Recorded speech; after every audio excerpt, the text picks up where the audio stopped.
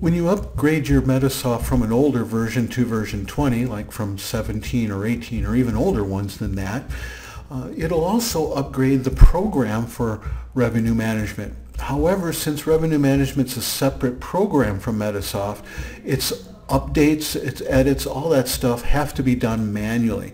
And we've already done another video before, and I'm sure you've done this in the past. To do your standard updates, you go to your Start menu, Revenue Management, check for updates to do that. But there's a few things that it won't do for you when you actually upgrade from an older version to the newer version, and that's the IG guide itself. It's going to be staying the same as it was before. So you want to change it from your older version to your new version.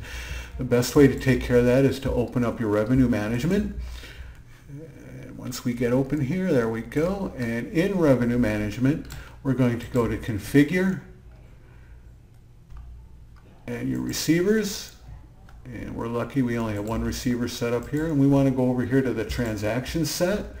And in the outbound claims, we want to make sure that we are now going to be using the most correct recent one, which would be outbound claims 837 MS 19 5010 claim standard. Even though it's on version 20, the 19 standard is exactly what you want. So you click on that and click save, and then you are ready to go with the new upgraded IG. Hey, thanks for watching. Hope you liked the video and found it helpful.